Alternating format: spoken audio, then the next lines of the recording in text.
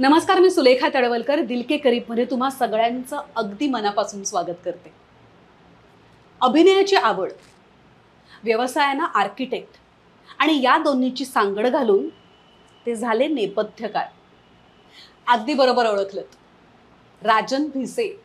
चला तर मग राजन दादांचं स्वागत करूया दिल के करीब मध्ये. राजन दादा, वेलकम टू दिल के करीब. दादा, तुम्ही जर का आपले एपिसोड्स बघितले असतील तर तुम्हाला माहित असेल की तुमचं स्वागत आम्ही गिफ्ट्स देऊन करू. मी बघितले ते एपिसोड आधी. बघितले ना? खूप सारे बघितले.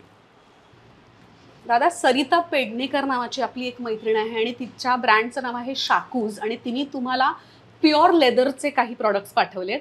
एक तुमच्यासाठी प्युअर लेदरचं वॉलेट पाठवलंय. अरे वा, व्हेरी गुड, थँक्यू. आणि लॅपटॉपचं cover. Very nice, thank you. Very thoughtful, thank you. आपली आणखीन एक मैत्रीण आहे निलिमा अमित नावाची. ती रेकी हीलर आहे, ती लाईफ कोच आहे आणि तिने एक आयुष्य अनेक प्रवास नावाचं अतिशय सुंदर पुस्तक लिहिलंय. अरे वा, छान आहे. नक्की वाचा, नक्की नक्की नक्की नक्की. थँक्यू. दादा, नाशिकची एक संस्था आहे, NGO आहे, घरकुल परिवार संस्था. सो त्यात काही दिव्यांग मुली आहेत आणि त्यांनी खूप सुंदर वस्तू बनवल्यात आणि तुमच्यासाठी हा कंदील पाठवलाय. वा, छान केलंय. आणि हे तोरण सुद्धा. Very nice. हे त्या मुलींनी केलंय का? हो, खूप छान छान करतात काय काय. मस्त केलं. नाईस.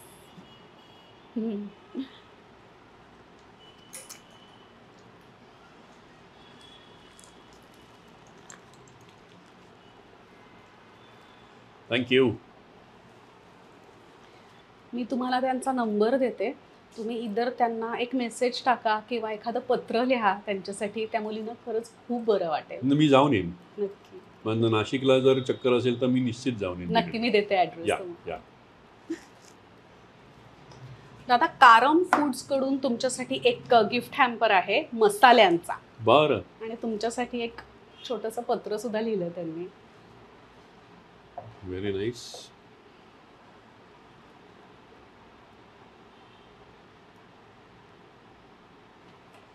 छान छान. बॉक्सही खूप छान आहे. हो, छान आहे. पॅकिंग छान आहे आणि मसाले खूप सुंदर आहेत त्यांचे. Very nice, very nice. वा. दादा, क्रिएटिव्ह माइंड्स म्हणजे कल्याणी मोडक यांचा ब्रँड आहे, क्रिएटिव्ह माइंड्स नावाचा. आणि त्यांनी तुमच्यासाठी ह्या खूप सुंदर सुंदर असं बनवलेल्या वस्तू पाठवलेल्या आहेत. या दगडाच्या आहेत. वा. आणि हे जे पाथरवड असतात ना, त्यांच्याकडून खास हे होम डेकोरचे आर्टिफॅक्ट्स त्या बनवून घेतात आणि बॅग सुद्धा बनवून घेतात. बर. खूप गोड आहे ना? छान आहे. पाटा वरवंटा सुद्धा आहे. अरे वा, भातुकली आहे ही सगळी. जात आहे. वा, छान आहे. थँक्यू सो मच कल्याणी ताई. Thank you very much.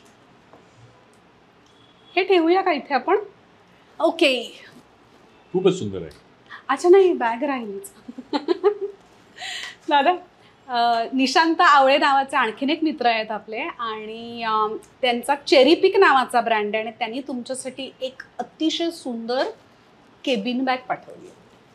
अरे वा, व्हेरी गुड. उपयोगी वस्तू आहे. येस. छान. Thank you so much.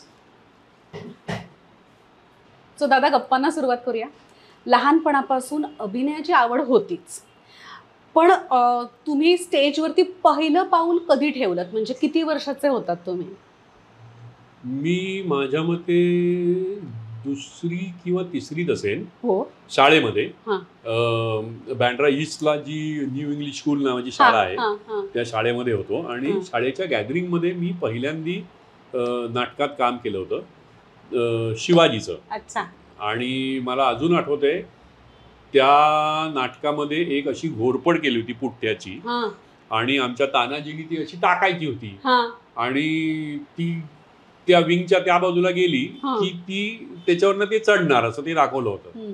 आणि त्यांनी ती टाकली आणि ती विंगला अशी आपटली आणि अशी प्रेक्षकात गेली विमान बनून ती घोरपड. पण ती पुट्ट्याची होती, लांब एवढी केली. काय नाही, शाळेच्या गॅदरिंगमध्ये. आणि मला अजून दुसरं एक गोष्ट आठवते की मी मेकअप न काढता घरी आलो होतो शिवाजीच्या मेकअप मध्ये, बँड्रा ईस्टहून बँड्रा वेस्ट. आणि सगळेजण बघत होते अशी कोण आहे. आणि माझी आई मला घेऊन आली होती रात्रीच्या वेळेला. आणि ते माझं पहिलं नाटकात काम केल्याचं होतं. त्यानंतर वक्तृत्व स्पर्धांमध्ये मी खूप भाग घेत होतो, म्हणजे शाळेतर्फे. त्याच्यानंतर आमच्या शाळेमध्ये अजून एक मुलगा होता, त्याचं नाव विराज चिटणीस.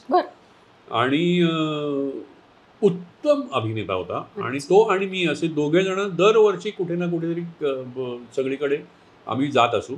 आणि विराज खरंच खूप काम करायचा, छान छान काम करायचा. म्हणजे त्यांनी रायगडाला जेव्हा जाग येते मधल्या राजारामाची भूमिका केली होती, शेवटचा प्रवेश केला होता फक्त. आणि मला अजूनही लक्षात आहे त्यांनी इतका सुंदर केला होता राजाराम. पण नंतर विराज आलाच नाही. म्हणजे पुढे तो त्यांनी PhD केली केमिकल इंजिनिअरिंगमध्ये मला वाटतं. आणि त्याच्यानंतर तो नोकरीनिमित्त कुठेतरी दुसरीकडे राहायला गेला. पण त्यांनी नाटकात काम नाही केलं. पण खरंच तो खूप चांगला ॲक्टर होता, मला खूप आवडायचा तो. आणि 1 वर्ष ज्युनियर होता मला, खूप चांगला, खूप छान. आणि त्यानंतर आमच्या शाळेमध्ये एक रवी राव म्हणून सर होते, ते आम्हाला हिंदी शिकवायचे. तर त्यांना नाटकाची भयंकर आवड होती. रवी राव ते स्वतः नाटकं लिहायचे आणि ते बसवायचे. आणि त्यामुळे शाळेमध्ये, माध्यमिक शाळेमध्ये जेव्हा आम्ही गेलो, म्हणजे 7वी 8वी 9वी, तर तेव्हा मी सगळ्या हिंदी नाटकातनं काम केली. मी मराठी नाटकात नसायचो, कारण रवी राव नाटक लिहायचे. आणि मग त्या हिंदी नाटकांच्या स्पर्धा असायच्या बालमोहन शाळेमध्ये वगैरे. मला अजून आठवतंय, जब पत्थर जाग उठा नावाचं त्यांची एक एकांकिका होती. आणि म्हणजे मी त्याचा विचार केला तर मला इतकं नवल वाटतं की ती आजही करता येण्यासारखी आहे. की किती सोपं होतं ते, की एक रस्ता आहे आणि त्या रस्त्याच्या मध्ये एक दगड पडलाय मोठा, आणि त्या दगडावरती एक वेडा बसलाय. आणि दोन्ही बाजूनी माणसं येतात आणि दगड पडल्या म्हणून ते जाऊ शकत नाही पलीकडे. आणि एक मराठी येतो, एक मैसूरवाला येतो, मग एक पंजाबी येतो. असे भारतातल्या सगळ्या प्रांतातले लोक एक एक करत येतात आणि ते एकमेकांची भांडतायत तिथे. की सीमा प्रश्न वरनं ते बेळगाव आणि महाराष्ट्र तो भांडतोय. अजून असे प्रत्येक जण, देशातला प्रत्येक माणूस एकमेकांची भांडतात, एकमेकांची तो वेडा शेवटी त्यांना म्हणतो की अरे तुम्ही किती वेडे आहात सगळेजण, की तुम्ही जर हा सगळ्यांनी मिळून दगड हलवला तर तुम्हाला जाता येईल ना पुढे. आणि मग ते सगळे मिळून तो दगड हलवून बाजूला करतात आणि मग तो जातो. तो म्हणजे आताही किती रिलेव्हंट आहे आज, की सगळ्यांनी मिळून जर प्रयत्न केले तर आपण किती पुढे जाऊ शकू. ही मी शाळेत असतानाची एकांकिका आहे, म्हणजे किती वर्ष झाली आता. आणि मग नंतर हळूहळू ते वाढत गेलं. मग फक्त आर्किटेक्चर कॉलेजमध्ये मात्र मला नाटक वगैरे काही करता आलं नाही, कारण खूप अभ्यास असायचं ग आणि खूप सबमिशन असायचं. पण दादा, अभिनयाची एवढी आवड असून सुद्धा मग अभिनयातच आपण करिअर करूया असं तुम्हाला वाटलं का नाही वाटलं? नाही वाटलं, खरंच नाही. म्हणजे ते मला हे माहितीच नव्हतं, ह्या गोष्टीच माहिती नव्हत्या की असं NSD नावाची एक स्कूल आहे किंवा असा एक अभिनय शिकवला जातो, ही माहिती नव्हती. कारण घरातून तसं काही बॅकग्राऊंड कोणीच नाही. फक्त माझ्या घरच्यांचं मला एक गोष्टीबद्दल खूपच नवल वाटतं की त्या काळात सुद्धा माझ्या आई वडिलांनी मला कधीही तू हे करू नकोस किंवा हेच कर असं मला कधीच सांगितलं. ते तुला करावं असं वाटतंय ना, तुला आवडतंय ना, तू कर. मला त्यांनी कधीच हे करू नकोस, जरा अभ्यासाकडे बघ वगैरे असं कधीच सांगितलं. मी काय फार ढ नव्हतो अभ्यासामध्ये, पण एक मध्यम मार्क मला मिळायचे व्यवस्थित. पण असं मला कधीच त्यांनी कुठल्याही गोष्टीपासून सांगितलं नाही की हे करू नको, नाही नाही हे बाजूला आता जरा अभ्यास, असं कधीच नाही सांगितलं. तुला आवडतंय तू कर. पण त्यावेळेला मला असं वाटत होतं की आपण गाणं शिकावं. आणि ना आमच्या घराच्या इथे जवळ एक संगीताचं गुरुकुल होतं, आणि आचार्य जियालाल वसंत नावाचे एक गृहस्थ होते जे याचे सुरेश वाडकरांचे गुरु, जियालाल वसंत. आणि ते इथेच राहायचे वांद्र्यामध्ये. आणि ते ना फक्त लहान मुलांना शिकवायचे. आणि मला अजून आठवतं की रस्त्यावरनं ते लहान मुलांना घरी सोडायला शिकवणी झाली की ते स्वतः आणि असे म्हातारी गृहस्थ, पांढरे केस असे मला अजून आठवतात. ते रस्त्याने जाता येताना दिसायचे. मला जाम इच्छा होती की गाणं शिकावं, पण ते नाही झालं. म्हणजे त्यांच्याकडे पण नाही गेलो. माझे 2-3 मित्र जात होते त्यांच्याकडे, कोणी तबला वाजवायला, कोणी गायला. त्या काळात सुरेश वाडकर तिथे येत होते, पण आमची काही ओळख नव्हती, म्हणजे माहिती नव्हतं तसं काय. ते खूप लहान होते, म्हणजे आम्ही पण लहान होतो. आणि पण हे असं नाटकाचं प्रशिक्षण घेऊन आपण काहीतरी करावं, काहीतरी असं असं कधीच वाटलं नाही. किंवा हे करिअर म्हणून करावं असंही मला कधी वाटलं नाही. म्हणजे तुला आता नवल वाटेल, मला ना मर्चंट नेव्हीमध्ये जायचं होतं त्यावेळेला. आणि मग त्यावेळेला ती डॅफ्रेन TS म्हणजे ट्रेनिंगशिप होती. मग ती डॅफ्रेन घेऊन TS राजेंद्र झाली. आता कुठली ट्रेनिंगशिप आहे मला माहिती नाही. ते मर्चंट नेव्हीचे कॅडेट्स तिथे, तर मला ॲडमिशन नाही मिळाली तिथे मर्चंट नेव्हीला. आणि त्यामुळे मग काय करूया आता असं माझं झालं होतं. आणि माझा एक आतेभाऊ आहे अनिल मोहिले म्हणून, तर तो इथे बँड्रा स्कूल ऑफ आर्ट, म्हणजे आताचं रहेजा स्कूल ऑफ आर्टला तो आर्किटेक्चरला होता. आणि तो मी असा बसलो होतो, मला म्हणाला काय झालं? म्हटलं नाही मिळालं मला ॲडमिशन. मग काय करणार आहे? माहीत नाही, आता बघायला पाहिजे काहीतरी. आर्किटेक्चरला येतो काय? तर म्हटलं काय असतं ते? धमाल असते, चल. तर म्हटलं कुठे आहे? इथे काय रे कॉलेज? म्हणून वांद्र्यात आम्ही राहायचो हिल रोडला, आणि मालासिनाचा बंगला आहे त्याच्या बाजूला ते कॉलेज. आम्ही गेलो 2 जण तिथे. आणि गेलो तर तिथे एक सर होते, आणि त्यांनी सांगितलं सर ह्याला आर्किटेक्चरला ॲडमिशन. तेव्हा एंट्रन्स एक्झाम वगैरे असं काही नव्हतं कधी. आता हे खूप झालंय. मी रहेजामधून इंटिरियर डिझायनिंग केलंय. हो का? म्हणजे इथे बँड्राला? अच्छा. तर मला त्यांनी विचारलं की काय रे, फिजिक्स केमिस्ट्री मॅथ्समध्ये SSCला किती मार्क आहेत? तर म्हटलं सर मला फिजिक्स केमिस्ट्रीमध्ये डिस्टिंक्शन आहे. मॅथ्समध्ये फर्स्ट क्लास आहे, फिजिक्स केमिस्ट्रीमध्ये. अच्छा, जा पैसे भरून टाक असं मला म्हणाले. बरं. मी गेलो आणि मी ॲडमिशन घेतली आणि मी आर्किटेक्चरला गेलो. आणि मग त्याच्यानंतर मी 1 वर्षानंतर मात्र कॉलेज बदललं. मी आधी रहेजाला होतो, आणि त्याच्यानंतर मला कोणीतरी सांगितलं की जे अकॅडमी ऑफ आर्किटेक्चर आहे रहेजा कॉलेज आहे ना, ते खूप मस्त कॉलेज. म्हणजे ना बिंदास होते सगळे, आणि प्रिन्सिपल होते भोसले म्हणून, तेही खूप छान शिकवणारे सगळे. पण ना तिथे आम्ही खूप मस्ती करायचो आणि कॉलेज बंक बिंक. तर मला वाटलं की हा खूप सिरियसली नाही केला हा कोर्स तर आपलं काही खरं नाही ते. आणि म्हणून मला कोणी सांगितलं ते अकॅडमी ऑफ आर्किटेक्चर आहे ना, ते खूप कडक आहे. हां, तिथे ते प्रिन्सिपल आहेत, ते असे उभे राहतात सकाळी दारात, लेट येणाऱ्या पोरांना विचारतात काय वगैरे. तर म्हटलं तिथे म्हणून मी सेकंड इयरला तिथे ॲडमिशन घेतली, कारण ते कॉलेज खूप कडक आहे, आपण तिथे जरा तरी शिस्त लागेल. पण थोडीफार लागली, पण तिथून आर्किटेक्ट झालो मी. आणि आर्किटेक्ट झालो त्याच्यानंतर. पण त्या 5 वर्षामध्ये नाटक वगैरे काही केलं, कारण तेवढा वेळच नसायचा. खूप सबमिशन असायचं, खूप अभ्यास असायचा. आणि आर्किटेक्ट झाल्यानंतर मी जॉब करत होतो. प्रेमनाथ अँड असोसिएट्स म्हणून कंपनी होती फाउंटनला, त्यांच्याकडे जॉब करत होतो. माझा एक मित्र होता नंदू कदम म्हणून, ज्याचा स्वतःचा ऑर्केस्ट्रा होता आणि जो किशोर कुमारची गाणी गायचा. त्यामुळे आम्ही रोज ऑफिस सुटल्यानंतर रोज तो मला थांबवायचा स्टेशनवरती. आम्ही उभे राहून तो मला किशोरची गाणी ऐकवायचा रोज.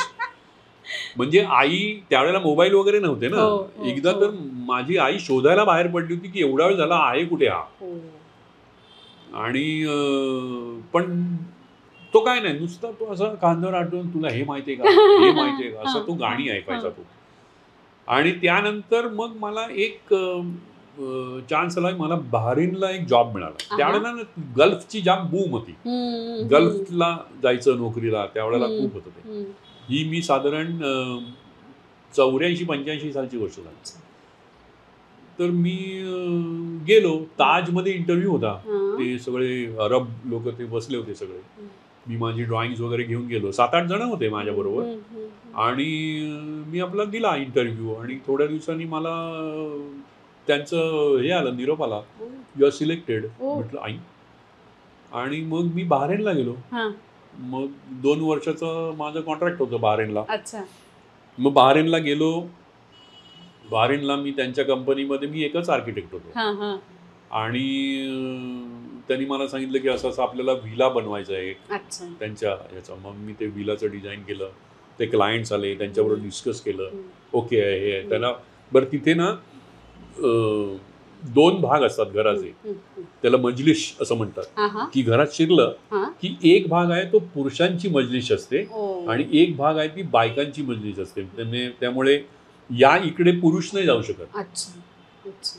आणि इकडे बायका जाऊ शकतील, पण बायका सहसा जात नाही. पण त्या अगदी घरचा माणूस असेल तरच तो तिथे जातो त्या मजलिसमध्ये, नाही तर ते जात नाही. आणि मग त्याच्यानंतर मागे एक डायनिंग रूम असते मोठी, त्याच्या मागे किचन असतं आणि मग बेडरूम्स असतात. तर असा एक 6-7 बेडरूम्स असलेला व्हिला तो एक डिझाईन केला. आणि फॅन्टास्टिक, मस्त आहे, बहुत अच्छा आहे, बहुत अच्छा आहे, सगळं झालं. आणि एक दिवशी तो अब्दुल अजीज म्हणून आमचा जो कंपनीचा मालक होता, डायरेक्टर, तो मला म्हणाला, राजन उद्या सकाळी आपल्याला साईटवर जायचं. म्हटलं okay fine, will go to site. आणि आम्ही गेलो साईटवरती. आणि त्यांनी ड्रॉइंग वगैरे घेतली आणि त्यांनी मला सांगितलं दिस is the plot, now construct it. म्हटलं व्हॉट? म्हटलं I am not engineer, me architect आहे, मला नाही माहिती हे कसं करायचं. तर तो म्हणलं मला नाही माहित, आपल्याला हे बांधून द्यायचं आहे, असंच कॉन्ट्रॅक्ट आहे आपलं. म्हटलं आता मी काय करू? मग माझे काही इंजिनियर मित्र होते, त्यांना फोन केला. त्याच्या आधी मी काही दिवस ना एका इंजिनिअरिंग फर्म आहे जी प्युअरली स्ट्रक्चरल इंजिनियर्स होते, चांदे पुरंदरे असोसिएट्स म्हणून, तर त्यांच्याकडे मी इंटर्नशिप केली होती. तर ती जी ड्रॉइंग्स होती ना ती मी 2nd इयर 3rd इयरला असताना त्यांच्याकडे काम केलं होतं. म्हणजे कॉलेज सुटलं की त्यांच्या ऑफिसला जाऊन जॉब करायचा आणि संध्याकाळी यायचं. त्यांचं चर्चगेटला ऑफिस होतं. तर मला ना ते आठवलं की कसे लाईन डायग्रॅम, मग ते काय करत होते. मग मी त्याप्रमाणे कन्स्ट्रक्शनची ड्रॉइंग बनवली वेगळी. मी कोणतरी इंडियावरनं येणार होतो, त्यांना सांगितलं, मी घरी फोन करून सांगितला की माझी पुस्तकं आहेत इंजिनिअरिंगची, ती पाठवा. चला RCC आपण डिझाईन करायचो आणि पडलं बिडलं तर खाली, मला धाकधूक त्याची. मग ती पाठवली. मग साधारण इंजिनिअरिंगमध्ये व्यवस्थित येत होतं, त्याप्रमाणे मी ते डिझाईन केलं RCC वगैरे सगळं आणि केलं ते, आणि चांगलं झालं. पण चुकत मागत पहिल्या ह्याच्यामध्ये चुका माझ्या खूप झाल्या, पण चुकत मागत का होईना पण मी ते केलं. आणि नंतर मग आम्ही खूप विलास केले तिथे, खूप बिल्डिंग्स केल्या. म्हणजे हे ground+2 होता तो, म्हणजे ground+2 पर्यंतच्याच सगळ्या इमारती केल्या, विलास मोस्टली. आणि 1-2 कमर्शियल बिल्डिंग होत्या, त्याही केल्या. पण एक गोष्ट मात्र मला की सलग त्या लोकांच्या पैशावरती मी कन्स्ट्रक्शन शिकलो. मला साईटचा अनुभव अजिबात नव्हता, तो मला त्यांच्यामुळे मला मिळाला. आणि मग तिथे काय झालं, तिथे मी एकटा होतो तिथे. आणि मी मोहर्रक नावाचं एक गाव आहे बहारेनला, आणि मनामा ही बहारेनची राजधानी आहे, जिथे खूप सारी ऑफिसेस. आमचं गाव आमचं मोहर्रकला होतं, म्हणजे अगदी जवळ आहे ते, जी पूर्वीची राजधानी मोहर्रक बहारेनची. तर एकदा रस्त्याने जाताना मला काही मराठी माणसं भेटली. मग त्यांनी चौकशी केली कुठे. अरे तो इथे जोशी म्हणून राहतात, त्यांच्याकडे सगळेजण जमतात, तू पण आहे ना. मग आम्ही तिथे जायला लागलो. तिथे शुक्रवारी सुट्टी, गुरुवारी रात्री तिकडे जायचं. आणि मग तिथे खूप सारे, आणि त्याच्यात बॅचलर असे मी आणि अजून एक माझा संतोष धैर्यवान म्हणून मित्र होता, तो आम्ही दोघंच होतो. बाकी सगळे लग्न झालेली कपल्स यायची आणि मज्जा करायचो आम्ही सगळे. आणि बॅचलर्स आम्ही असल्यामुळे आमचे खूप लाड व्हायचे तिथे त्या सगळ्यांमध्ये. आणि मग म्हटलं चला नाटक बसवायला पाहिजे, कारण 4 मराठी माणसं जमली की पहिला आपल्या डोक्यात हाच विचार येतो ना. मग ते म्हणाले की ठीक आहे, आपण एक काम करू, आपण ना एक महाराष्ट्र मंडळ स्थापन करूया. अरे वा. मग आम्ही एक महाराष्ट्र मंडळ स्थापन केलं अरे वा. बहारेनला. मग एक छोटं गेट टुगेदर ठेवलं, खूप लोकांना बोलवले, सगळेजण आले आणि मजा केली. बहारीनमध्ये गणपती आणला. अच्छा. पहिला गणपती आणला. आणि बहारीनमध्ये मी नाटक केलं, डिरेक्ट केलं. आणि काका किशाचा नाटक श्याम मनोहरांचं. आणि बहारीनला, आणि ते त्यावेळेचे जे राजदूत होते बहारीनमध्ये ते बघायला आले होते, मला एवढं आठवतंय. आणि आता सगळी हौशी मंडळी होती, त्यांचं जेवढं चांगलं व्हायचं तेवढं ते झालं, पण मजा आली मला. आणि त्यानंतर मी इंडियात आलो परत. आणि बहारीनला खूप सुखासीन आयुष्य होतं, म्हणजे तसं डोक्याला कटकटी नव्हत्या, फार मज्जा होती. पण मला घरची फार आठवण यायला लागली, म्हणजे ते एकटा राहायचो ना. किती वर्ष म्हणालात होता ते? 2 वर्ष. 2 वर्ष राहिलो. 2 वर्षात मला जाम आठवण यायला लागली. मग मी आलो परत. आणि मी असं ठरवलं इथे येऊन की आता नोकरी नाही करायची. की 5 वर्षाचा हा प्रोफेशनल कोर्स आहे, तर मी असं म्हटलं की नोकरी करायची तर मग परदेशात करायची, म्हणजे जास्ती पैसे मिळवणारी लाईफ. पैसे हाच एक उद्देश होता. पण आता इथे जर आलोय तर आता आपण व्यवसाय करूया. म्हणून मग छोटी छोटी इंटिरियरची वगैरे कामं इथे करू लागली. ती चालू होती कामं. प्रदीप सुळे म्हणून आमचा एक मित्र आहे, जो अकॅडमी ऑफ आर्किटेक्चरला मला ज्युनियर होता. आणि तिथल्या गॅदरिंगमध्ये मी आणि प्रदीपनी एक नाटक केलं होतं. रमेश पवारची एकांकिका होती, मॅ नावाची. मॅ रमेश पवारची. आणि त्याच्यात 2च पात्र होती आणि ती आम्ही दोघांनी केली. आणि गंमत मज्जा होती. आणि एकदा मला प्रदीप भेटला शिवाजी पार्कला. आणि मला म्हणाला की काय चाललंय हल्ली. काय चाललंय म्हणजे कामं काय चाललेत वगैरे असं नव्हता विचारत तो. नाटक किंवा ह्याच्यामध्ये काय चाललंय. म्हटलं काय नाही रे, काहीच नाही, काय हेच नाही. ये ना, आम्ही जरा एक नाटक करतोय, तू ये ना संध्याकाळी. म्हटलं कुठे? तो अँटनी डिसिल्वा शाळेमध्ये सगळेजण जमतात. बरं येतो. म्हणून मी संध्याकाळी गेलो अँटनी डिसिल्वा शाळेमध्ये. हे किती साली असेल? हे 86 साली. लग्न वगैरे नव्हतं झालं? नाही, माझं नुकतं लग्न झालं होतं. नुकतं लग्न झालेलं माझं. आणि मी गेलो तिकडे. आणि गेलो तर ना कोणी नव्हतं आलं. आणि मग 2-3 अशी पोरं यायला लागली. त्यातला एक अतुल होता, एक लाला होता. लाला म्हणजे आपला देशमुख. आणि ना असे, आणि मग त्यांचे गप्पा चालले होते बाजूला बसून. पद्या आला नाही, प्रदीप सुळे आलाच नव्हता. आणि त्यांच्या गप्पा चालल्या होत्या. अरे परवा शूटिंगला काय मजा आली माहिती ना, मी असा टेक दिला. आणि म्हटलं आयला हे सॉलिड लोक दिसत आहेत, कोणीतरी मोठे. आपण इथे अगदीच नवखे आहोत यांच्यात. बघू. मग थोड्या वेळाने एक गृहस्थ गाडी थांबली आणि असे भारतस्थ गृहस्थ आले. अरुण नाईक, मीना नाईक. मग ते आले. ते म्हणाले की, मग त्यांनी ओळख करून दिली, कोण राजन भिसे वगैरे. असं ठीक आहे, नाटकात काम करतो. म्हटलं कुठल्या नाटकात केलंय? म्हटलं नाही असं कुठल्या केलं नाहीये मी, पण शाळेमध्ये वगैरे करत होतो. हा बरं ठीक आहे, वाच. असं म्हणून सगळेजण मला नंतर ही गोष्ट सांगितली. सगळेजण असे गोल बसलेले अँटनी डिसिल्वा शाळेत. आणि मला त्यांनी सांगितलं हे वाच. आणि मी वाचलं. मी 2-3 वाचलं. 1 मिनिट, कुठल्या नाटकात काम केलं होतं तू? म्हटलं मी नव्हतं केलं काम. मी अच्छा ठीक आहे, वाच. मग वाचलं. मग नंतर मी त्या ग्रुपमध्ये, आंतरनाट्य नावाचा जो ग्रुप होता त्या ग्रुपमध्ये झालं. आणि मग मी त्यांच्याविषयी वाचलं होतं बहारीनला असताना. त्यांनी ऑथेल्लो नावाचं नाटक केलं होतं, त्याची परीक्षण आली होती. कारण मी तिथे मराठी पेपर घेऊन वाचायचो. संजय मोने प्रदीप आणि संजयची माझी ओळख होती. म्हणजे प्रदीपमुळेच संजयची ओळख होती. आणि संजय मोनेनी ऑथेल्लो केला होता, विवेक लागोनी यागो केला होता, रेणुका आणि ती सगळी नावं मी हे होती. आणि ती सगळी मंडळी होती तिकडे. तर म्हटलं दामू किंकरे, अरुण नाईक, मीना नाईक. अरुण नाईकचं तसं काही हे नव्हतं, पण मीना नाईकचं नाव आधीपासून मला माहिती होतं. आणि मग मी त्या ग्रुपमध्ये चालू झालं एक एक एक एक एक एक एक एक नाटकं. आणि मग मी रुळलो. पण मला त्याच्यानंतर ह्या लोकांनी सांगितलं की तू 2 वाक्य वाचलीस त्या दिवशी आणि सगळ्या लोकांच्या अशा अशा हा कोण आहे हा कोण आहे म्हणून मला दादानी थांबवलं त्यावेळेला, अरुण दादानी. आणि त्यांनी विचारलं कुठल्या नाटकात काम करतोस तू? तर मी कुठल्याच नाटकात काम करतो. मग ते म्हणाले की तुझ्या 2 वाक्यानंतर लोकांचे लुक गेले होते हा कोण आहे म्हणून, की मग हे मला नंतर सांगितलं. पण त्या संस्थेमध्ये हे सगळ्यांनाच माहिती आहे, सगळ्याच संस्थांमध्ये हे असतं की सगळी कामं तुम्हाला करायला लागतात.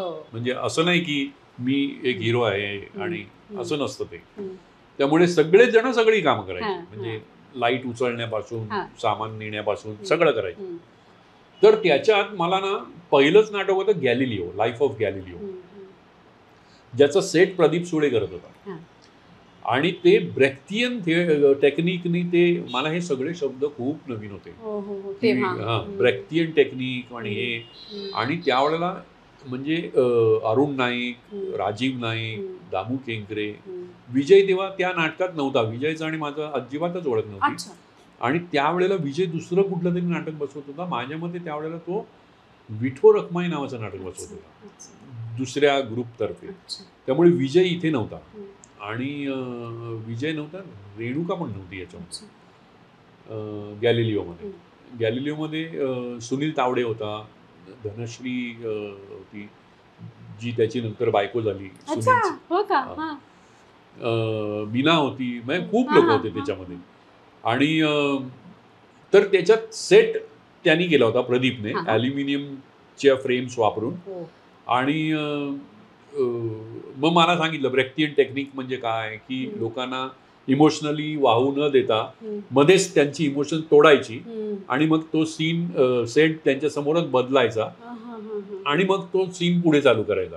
म्हणजे डोळ्यातून पाणी येऊन तुमच्याबरोबर ते इमोशनली तुमच्या बरोबर न येता ते तुमच्याबरोबर विचारांनी यायला पाहिजे. हे ब्रेक्थचं टेक्निक आहे. तर त्यासाठी त्यांनी वापरलेल्या क्लुप्त्या त्या आम्ही त्या गॅलिलिओत वापरून ते केलं होतं. तर तो सेट बनवला होता. पण सेटच्या बरोबरीने खूप सारे प्रॉप्स होते. म्हणजे गॅलिलिओची दुर्बीण होती, पृथ्वीचे त्याचे मॉडेल्स होते गोल, त्याच्यानंतर काही 2-3 अशा गोष्टी होत्या. तर ते म्हणाले की हे कोणतं बदल, बोललं हे काय, हे आपला सेटवाला तर काय करणार नाही. म्हटलं हा मी करतो. तर तो तुला कसं काय, म्हटलं नाही ते मॉडेल वगैरे करायचं ना आम्ही आर्किटेक्चरला असताना. त्याप्रमाणे मी बनवलं ते पुठ्ठ्याच्या नळ्या बेळ्या घेऊन, दुर्बीण, काचा लावल्या त्याला आणि छान झालं. मग मला हळूहळू त्याच्यातली आवड निर्माण झाली हळूहळू त्याच्यातून. आणि ही सगळी मंडळी जी होती ना त्यांनी ते सगळं काम करून करून करून हे चांगलं आहे, हे मस्त आहे आणि हे मला येऊ शकतं. कारण मला इमॅजिन करता येत होतं, कारण मी आर्किटेक्ट होतो. मग नंतर त्याच्या पुढचं नाटक आलं मॅकबेथ, शेक्सपियरचं नाटक. अजित भुरे Macbeth, Meena Naik lady Macbeth. त्याच्यानंतर मी मॅकडफचं काम केलं होतं. आणि मी आणि पद्यानी मिळून सेट पण केला होता. आम्ही दोघांनी मिळून केला होता. आणि मला आठवतं की त्यावेळेला ही माझ्या मते 90 वगैरे सालची गोष्ट असेल, 90-91 सालची. त्यावेळेला आम्ही एक मजली सेट केला होता त्याचा. किल्ल्याचा तट, त्या तटाला असा दरवाजा होता मोठा, त्याच्यातून अजित भुरे यायचा. अजित भुरे एवढा उंच, त्याच्या डोक्यावर मुकुट, म्हणजे तो असा दरवाजा केवढा मोठा. त्याच्या वरती असा एक प्लॅटफॉर्म, त्याच्यावरती मारामारी व्हायची, सोड फाईट व्हायची. मी आणि अजून कोणीतरी होती, आमची दोघांची सोड फाईट व्हायची वरती, त्या तटाच्या वरती. आणि त्यावेळेला आंतरनाट्याने असं ठरवलं होतं की ह्या नाटकाचे एकाच थिएटरला प्रयोग करायचे. त्यामुळे साहित्य संघाबरोबर कोलॅबोरेशन केलं आणि साहित्य संघ आणि आंतरनाट्य मिळून साहित्य संघामध्ये सेट जाऊन लावला. कारण तो लावून काढायचा असा सेट नव्हताच. आणि तो सेट लावला, त्याच्यावरती 8-10 प्रयोग झाले तिथे, रोज प्रयोग संध्याकाळी. आणि मग तो प्रयोग सगळे झाले आणि त्याच्यानंतर मग तो सेट डिसमेंटल केला. पण हा प्रयोग आम्ही त्या काळात केला होता. म्हणजे तरी किती साली असेल हे? 90-91 त्या साईड. त्यानंतर अजून एकदा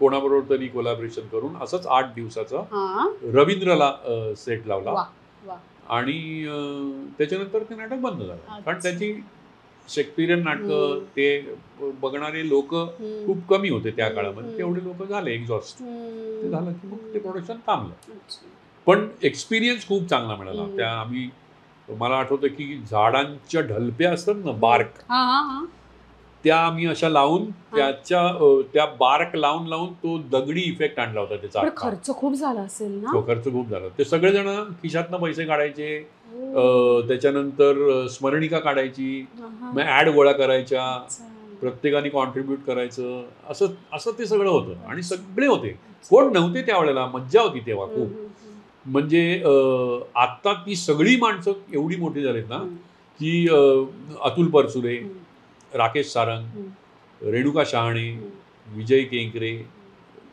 धनंजय गोरे अजित भुरे लाला एवढी सगळी माणसं त्यावेळेला एकत्र संजय मोने ही सगळी एकत्र काम करत होते आणि काय मजा केली होती आम्ही खूप मजा केली आणि असं करत ते चालू झालं नाटकं त्याच्याबरोबर माझी कामही चालू होती इंटिरियरची वगैरे आणि विजय केंकरेंनी एक नाटक बसवलं होतं गोवा हिंदूचं तसे आम्ही सज्जन नावाचं एक नाटक होतं गोवा हिंदू असोसिएशनचं नाटक तर मला म्हणाला तू सेट करशील करेन त्यात काय मग सेट केला मग तो झाला तो बघितला वगैरे तो मी विचारलं म्हटलं असा आधी मी जाऊन बघून आलो प्रोफेशनल नाटकाचे सेट कसे करतात काय तोपर्यंत सगळं फिरून खूप झाला होता ना सगळ्यांचे नाटकं बघायला जायचो सगळं मग तो केला सेट तसा आणि मला आठवतं की तेव्हा नाट्य दर्पण असायचं नाट्य दर्पण अवॉर्ड्स असायचे तर मला त्या पहिल्याच सेटला नॉमिनेशन होतं आणि इतर 2 नॉमिनी होते मोहन वाघ आणि रघुवीर तळाशीकर बापरे खूप मोठी नाव मी त्या तिघात आलो हे मला असं एकदम हे झालं की पहिलंच नाटक आणि मला अजून एक कमेंट आठवते त्या नाटकाची द ग गोडसे नाटकाला आले होते आणि ते आले नाटक बघितलं आणि त्यांनी नंतर विचारलं विजयला सेट कोणी केलाय तर विजय म्हणाला की आमचा एक मित्र आहे राजन भिसे म्हणून ओळख करून नमस्कार केला ठीक आहे म्हणून ते गेले तर नंतर दामू काका होते तर दामू काकांना म्हटलं बहुतेक त्यांना काय विशेष आवडलेलं नाही ते म्हणाले तू वेडा आहेस त्यांनी जेव्हा विचारलं ना की हा सेट कोणी केलाय ह्यातच सगळं आलं आणि ते ठीक आहे म्हणजे खूप चांगला झालाय सेट तू अजिबात काळजी करू नको आणि पण ह्या 2 गोष्टी मला आठवत त्याच्यानंतर अजून एक नाटक केलं होतं मी याच प्रोसेसमध्ये आईचं घर उन्हाचं त्याच्यात मीना आणि दिलीप होते संपदा जोगळेकर होती आणि गजेंद्र आहिलेचं पहिलं नाटक आणि गजेंद्र आहिलेनी काम पण केलं होतं त्याच्यामध्ये आणि असंच एक सामाजिक कार्यकर्ती आई आणि एक बाप आणि त्यांची थोडीशी दुर्लक्ष झालेली मुलगी अशा पद्धत आईचं घर उन्हाचं नावाचं ते नाटक होतं की त्या कामानिमित्ताने आईला फार वेळ मिळत नाही आणि वडिलांचं ऑफिस आणि मग ते असं ड्रॉइंग बोर्ड आणि हे ते मला ते सगळं माहिती होतं त्यामुळे एवढं चकाचक डेकॉर केला होता त्याचा आणि मस्त झाला होता सेट छान वेगळे रंग वापरले निळा बिळाचा आणि सगळ्यांना खूप आवडला आणि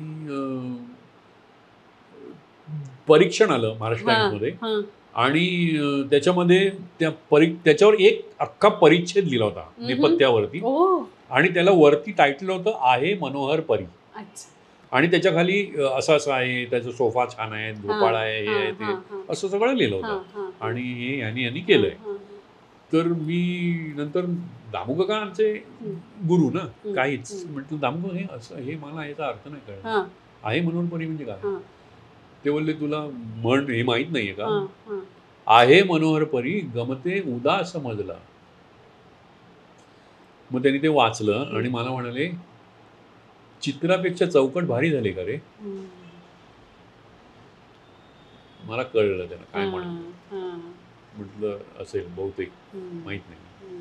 पण मला अजून त्यांचं ते आठवण, चित्रापेक्षा चौकट कधी भारी होता कामा नये, की त्याचं त्यांनी मला हे अगदी निक्षून सांगितलं होतं की त्याच्याकडे फार लक्ष जाता कामा नये, तो बॅकग्राऊंडलाच राहिला पाहिजे सेट.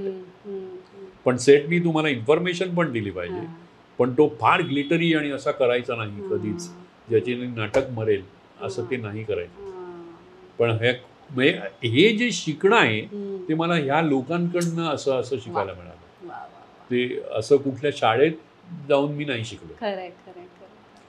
आणि मजा आली. मग ते चालू होतं हळूहळू त्या हिशोबाने. तुम्ही याच्याबद्दल खूप माहिती दिलीत, पण अजूनही ना, मगाशी आपण खूप मोठे जंप मारले आणि डायरेक्टली तुमच्या आर्किटेक्चरवर आलो, पण अजूनही मला तुम्हाला विचारायचं आहे, तुमचं बालपण कसं होतं? आत्ताचा जो एवढा प्रगल्भ राजन दादा मी बघतीये, जो अतिशय उत्तम ऍक्टर सुद्धा आहे आणि आर्किटेक्टर उत्तम आहेच, नेपथ्यकार सुद्धा खूप छान आहे, तो बालपणी कसा होता? बालपणी काय फार म्हणजे खूप ब्राईट असा होतो असं नाही, पण माझी आई शिक्षिका होती. अच्छा, त्यांचं नाव काय सर? मालती भिसे. आणि वडिलांचं सदानंद भिसे. अच्छा. आणि दोघेही आत्ता गावी राहतात. वडील आत्ता 97 वर्षाचे. नाही, मुरुड जंजिरा. मुरुडला एक घर आहे छोटंसं, तर म्हणजे आजोबांपासूनचं आहे, पणजीपासूनचं आहे माझ्या. तर तिथे ते राहतात. आणि त्यानं म्हटलं की आता नका राहू एकटे, इथे या गावी. आणि आईचं आर्ग्युमेंट असं होतं की अरे काय नाही रे, दारात कोळी नेते, सगळ्यात मोठं हे काय, दारात कोळी नेते आणि 2 लोकांना काय लागतं, एवढंसं मिळालं बस झालं, कुठे जायला लागत नाही, काय नाही. पण तसं टेन्शन नाही. माझा एक आतेभाऊ आहे, सख्खी माझी आत्या, म्हणजे माझ्या वडिलांची मोठी बहीण, तीही तिथेच राहते शेजारी अजून. तिथे 2 घरं सोडून ते आहे, त्यामुळे तसं टेन्शन नाही आहे की अगदीच एकटे पडलेत असं नाही. पण त्यांना इथे करमत नाही. पण बालपण तुमचं बँड्रामध्येच गेलं ना? बँड्रा, संपूर्ण बँड्रा. आणि हिल रोडला आम्ही राहत होतो. आणि आमच्या बिल्डिंगच्या आजूबाजूला जागा नव्हती खेळायला, काहीच मैदान वगैरे काहीच नाही. आम्ही गच्चीत खेळायचो. मग काही दिवस शाखेतही जात होतो, कारण तिथे खेळायला मिळायचं शाखेमध्ये. असं त्या पेटीट शाळेच्या तिथे एक शाखा लागायची RSSची, तिथेही जात होतो. आणि पण खेळ हे क्रिकेट, डबा स्पाईस, लगोरी वगैरे असे तिथे खाली वाडीमध्ये इथे तिथे असंच खेळायचं. आणि शाळेमध्ये मात्र खूप मोठं मैदान होतं आणि शाळेमध्ये खूप खेळायला मिळायचं. पण खेळण्याकडे माझा फार कल नव्हता. म्हणजे थोडा वेळ खेळून झालं की मग झालं. मला त्यावेळेला आमच्या इथे खूप छान लायब्ररी आहे, नॅशनल लायब्ररी. म्हणजे या रस्त्याचं नावच नॅशनल लायब्ररी आहे आमच्या सोसायटीत. तर त्यांचा किशोर विभाग होता आणि तेव्हापासून लाईफ मेंबर आहे मी त्या लायब्ररीचा, लहान असल्यापासून. आणि मी खूप पुस्तकं वाचायचो गोष्टीची. इंद्रजाल कॉमिक्स म्हणू नको, चांदोबा म्हणू नको, भारा भागवतांचं ते फास्टर फेणे म्हणू नको, खूप पुस्तकं वाचायचो, खूप. आणि त्या लायब्ररीमध्ये यायची पण खूप पुस्तकं, खूप मोठी लायब्ररी आहे. मग किशोर विभाग झाल्यानंतर मोठ्यांच्या विभागात तिथेही खूप पुस्तकं वाचायची. आणि त्यामुळे वाचन त्या काळामध्ये खूप झालं मला. वाचायला मला खूप आवडायचं. आणि मी आईचा ओरडा हा गोष्टीची पुस्तकं वाचतोय म्हणून सगळ्यात जास्त खाल्ला, की सतत गोष्टीची पुस्तकं वाचत असतो, हा अभ्यास करत नाही, अशी तिची तक्रार असायची. खेळायला जातो अशी फार नव्हती तक्रार, खेळायला जात होतो, पण गोष्टीची पुस्तकं वाचत बसतो हा. आणि तुम्ही भावंड किती? 2. माझा एक धाकटा भाऊ आहे जो ठाण्याला राहतो, नितीन नाव त्याचं. ते काय करतात? तो कॉम्प्युटर अनालिटिकल, ते कॉम्प्युटर्स असतात, अनालिटिकल कॉम्प्युटर्स काहीतरी, तर त्याच्यामध्ये आहे तो, त्या फील्डमध्ये. आणि आता तोही रिटायर झाला, तोही घरी आहे, त्यामुळे मज्जा आहे. आणि आमच्याकडे काय सगळे माझी चुलत भावंड वगैरे आहेत ना, ते आमचे खूप सगळे, मी सगळ्यात मोठा आहे घरामध्ये भावंडांमध्ये, त्यामुळे माझी सगळी भावंड ही लहान आहेत. आणि गणपतीला म्हणा किंवा होळीला म्हणा किंवा आम्ही खूप, आणि मुरुडच्या घरी म्हणा, लहानपणी मला आठवतं सुट्टी पडली रे पडली की आम्ही दुसऱ्या दिवशी मुरुडला जायचो. कोण ना कोणतरी बरोबर घेऊन जायचं. तेव्हा आजी आजोबा होते माझे मुरुडला, आणि सगळी भावंड तिकडे यायची आणि आम्ही खूप मजा करायचो मुरुडला. आणि ते आता तुम्हाला ती आता मजा अनुभवताही येणार नाही. दुपारच्या सगळ्या बाहेर उन्हामध्ये आणि ते खाल्लेले ओरडे, बैलगाडीत बसून कुठेतरी गेलाय, आमची नव्हती बैलगाडी, कोणाच्या तरी बैलगाडीत बसायचं आणि तो जाईल तिथे जायचं. सायकली घ्यायच्या भाड्यानी, त्या फिरवायच्या छाती फुटेपर्यंत. मग त्या काट्यात तेव्हा ते कुंपणं पण असायची, ती काटे असायचे त्या कुंपणाला, त्या काट्यात पडायचे, अंगाला काटे लागायचे, कचडायचं, मज्जा केली सगळं. करवंद, आंबे, फणस, कोकणातली जी. आणि मला त्यावेळेला, आता नाही, त्यावेळेला मला नॉनव्हेज नाही आवडायचं फार. हो, त्यामुळे मला घरी सगळेजण माझ्या आईला म्हणायचे कोण ब्राह्मण आणले, कारण मला नाही आवडायचं. पण मग हळूहळू हळूहळू हळू मी ते खाऊन मला आवड निर्माण झाली. आता नॉनव्हेज अस्सल सीकेपी आहे. पण ही नवलाची गोष्ट होती की सीकेपी घरामध्ये मला नाही आवडत. मला नॉनव्हेज, मी वरण भात, मी अजूनही वरण भात जेवतो रोज. त्यामुळे माझ्या आईला जाम सगळेजण बोलायचे की कोण आहे, कालवण भात नाही आवडत, वरण काय खातो. दादा, मला तुम्हाला स्मिताताईंबद्दल विचारायचं आहे. तुमची आणि स्मिताताईंची भेट कुठे झाली? तुमचं लव्ह मॅरेज की arrange marriage? It is arrange love. असं स्मिताची आई आणि माझी आई या दोघी बहिणी, त्यामुळे मला स्मिता लहानपणापासून माहिती होती. बहारीनवरनं मी आल्यानंतर आम्ही पुण्याला गेलो होतो, ते पुण्याला राहायचे.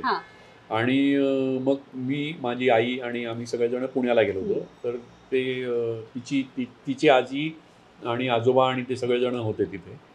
आणि तिच्या वडिलांचे मामा होते, तर पाटणकर म्हणून, तर तेही तिकडे होते. आणि मग आम्ही आलो तिथून जाऊन. आणि त्याच्यानंतर काही दिवसांनी त्यांनी विचारलं की राजनला विचार लग्नासाठी. त्याच्या आधी मला काही आईनी सांगितलं होतं लग्न बिग्न, म्हटलं मला नाही करायचं, इतक्यात मी काही विचार नाही केला. आणि मग असं विचारलं मला की राजनला विचार. म्हटलं मला चालेल, मला काही प्रॉब्लेम नाही. की एक लहानपणापासून ओळखीची मुलगी, हे त्याच्यामध्ये जास्ती होतं. आणि दिसायला छान होतीच, त्याच्याबद्दल काही हे नव्हतं. त्यामुळे it is an arrange love. आणि 86 साली लग्न झालं आमचं. आणि अजय झाला 87 साली. आणि आहे एकुलता एक मुलगा आहे, तो सध्या. तो काय करतो? तो कॉम्प्युटर्स मध्ये आहे. तो आता ट्रॅव्हलेक्स नावाची कंपनी आहे, जे पैशाचं हे ना, फॉरेन एक्सचेंज, ट्रॅव्हलेक्स, त्या कंपनीमध्ये आहे. आणि सुनबाई आमची IBM मध्ये आहे.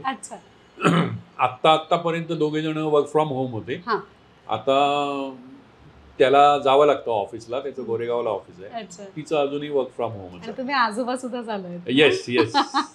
म्हणजे लोक म्हणतात की लॉकडाऊन मध्ये खूप कंटाळा आला, खूप. मला इतकं बरं वाटलं. मी अख्खा लॉकडाऊन मी माझ्या नातीबरोबर काढलाय.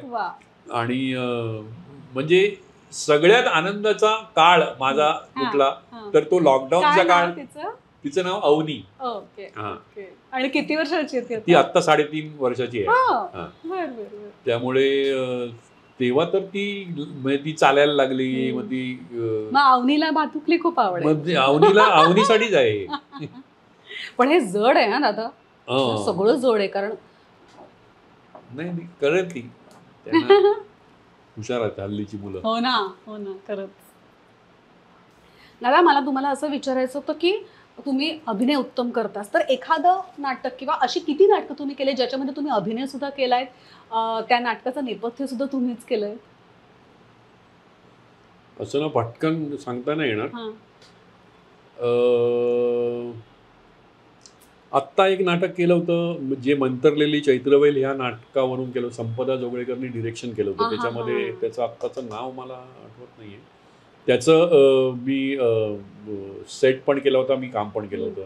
श्रीमंत नावाचं तेंडुलकरांचं नाटक होतं, त्याच्यामध्ये मी सेट केला होता. मग त्याच्यानंतर त्याच्यात सुनील तावडे काम करत होता, मग सुनील गेल्यानंतर मी काम करत होतो.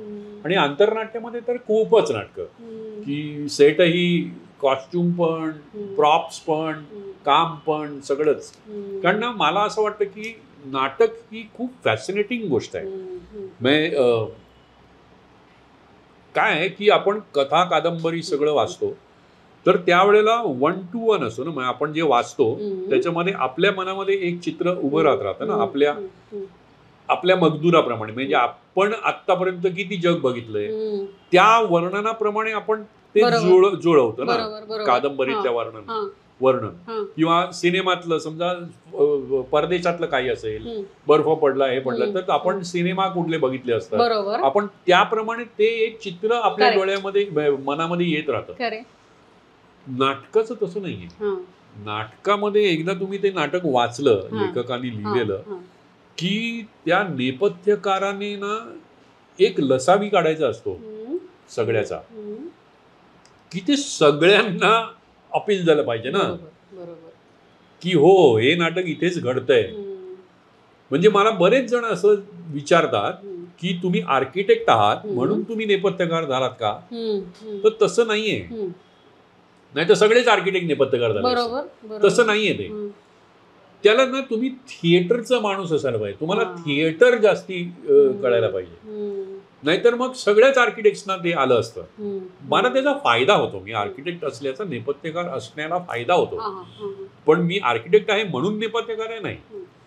म्हणजे तुला अगदी थोडक्यात फरक सांगायचं तर असं आहे की आर्किटेक्ट म्हणून समजा मला एक प्लॉट दिला आणि सांगितलं की ह्याच्यावरती एक बंगला बांधा, मग मी त्याच्यावरती एक बंगला बांधणार. मग त्या लोकांची काय आवड आहे त्याप्रमाणे तो तसा डेकोर करणार वगैरे वगैरे वगैरे.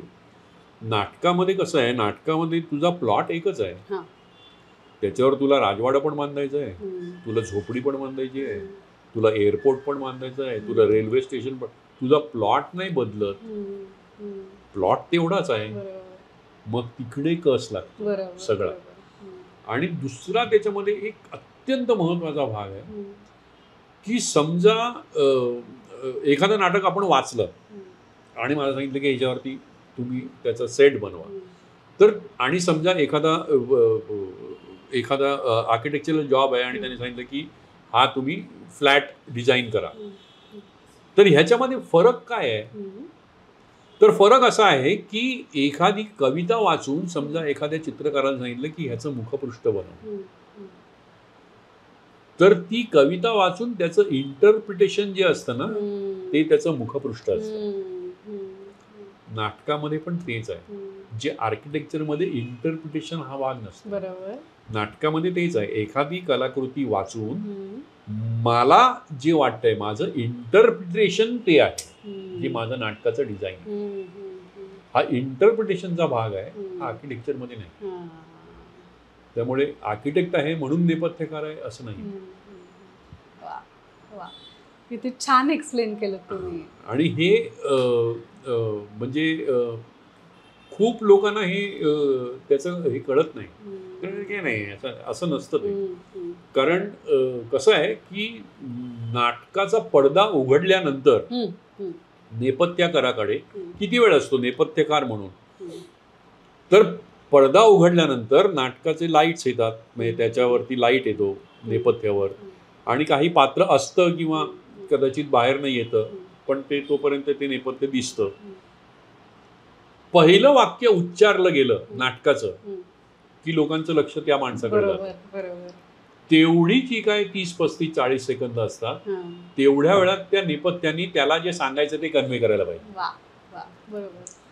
म्हणजे नाटकाचा काळ कुठला, हे कोणाचं घर आहे, ह्या घरात राहणारी माणसं कशी आहेत, या माणसाचं प्रोफेशन काय आहे, त्यांची आवड निवड काय आहे, हे सगळं आणि हे ना असं एकाच एक नाही कळत. ते तुमच्या सबकॉन्शियस म्हणजे अव्यक्त मनावरती ते तुम्हाला रजिस्टर होतं. म्हणजे मग अच्छा म्हणून तिथे ते ठेवलं होतं असं तुम्हाला नंतर आठवत राहतं. ही त्या नेपथ्याची गंमत आहे आणि ते खूप चॅलेंजिंग वाटतं मला. आणि ते एका समूहानं एका दुसऱ्या समूहासाठी सादर केलेली कला आहे म्हणून त्याला आपण प्रयोग म्हणतो ना. प्रत्येक वेळेला प्रयोग असतो तो. It is an experiment. आणि आजचा प्रयोग उद्यासारखा होत नाही. बघ ना किती बारीक गोष्टी असतात की आज ना लाईट सोर्स जरा लेट आला, म्युझिकचा एक पीस थोडा उशिरा वाजला, तर त्या परिणामामध्ये केवढा फरक होतो असा आणि असा. आणि हा आपल्याला कळतो, एक नट म्हणून स्टेजवरनं तुम्हाला कळतो. लोकांना त्याच्यातलं फार कळत नाही. नाही रे काल चला प्रयोग सॉलिड झाला होता, आज नाही झाला, हे आपल्याला कळतं. म्हणून तो प्रयोग असतो आणि हे फॅसिनेटिंग असतं. लोक म्हणतात की तुम्ही असे 500 प्रयोग 1000 प्रयोग करता, मग कंटाळा नाही येत, कारण ते रोज वेगळं असतं. ते रोज तेच नाही होत. मला हे खूप लोकांना सांगावं वाटतं की हे ते तेच नाही आहे. लोक म्हणतात की काय 500 प्रयोग आता कंटाळा नाही, कंटाळा नसतो. खरंच आहे. पण तो रोज त्याचा प्रयोग वेगळा असतो, रोज वेगळ्या पद्धतीने सादर करतो.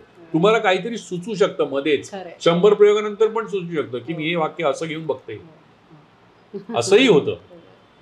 आणि मला असं वाटतं की 500व्या प्रयोगाला सुद्धा तीच पहिल्या प्रयोगा एवढीच हुरहुर असते, तीच एक्साइटमेंट आणि असते, तीच भीती असते पोटात. खरं खरं. बरं तुम्ही ना परदेशात सुद्धा खूप फिरलायत ना, म्हणजे नाटकांसाठी, आणि तिकडची थिएटर सुद्धा तुम्ही बघितली, त्याचा अनुभव कसा सांगाल तुम्ही? खूप नाटकं बघितली आहेत. म्हणजे आता विजय वगैरे माझ्यापेक्षा जास्ती फिरलाय, त्यांनी तर माझ्यापेक्षाही जास्ती नाटकं बघितली. पण मी जी नाटकं बघितली आहेत ती मी आर्किटेक्ट च्या दृष्टिकोनातनं पण बघितली. तर ती नाटकं बघून आहे ना आपले डोळे असे होतात, वा, आपण चकित होऊन जातो ती नाटकं बघून.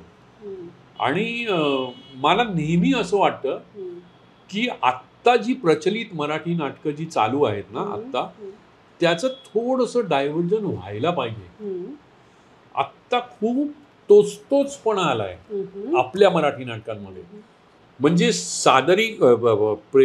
अभिनयामध्ये किंवा लेखनामध्ये तसं नाहीये. ते आपलं प्रेझेंटेशन आहे ना ते सारखंच होत चाललंय प्रेझेंटेशन वाईज. म्हणजे मला आठवतं की मी एक बालनाट्य बघितलं होतं, लायन किंग नावाचं, आणि ते मी 2दा बघितलं. एकदा मी कॅनडामध्ये बघितलं आणि एकदा US मध्ये बघितलं.